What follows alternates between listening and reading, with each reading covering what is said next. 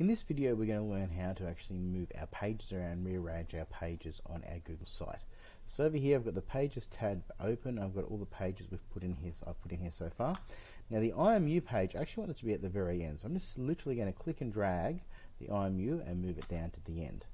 You can also drag pages into being sub-pages. You can see under the line following I have a section here which is the Mindstorm, which is a sub-page. If I click in the Arduino and I move to here and move into there, you can see this actually, the way the line is indented a bit shows you that this is actually going to make it a sub-page of line following. So if I click on there, I now have the sub-page of the line following under the sub-page of Arduino under the line following section.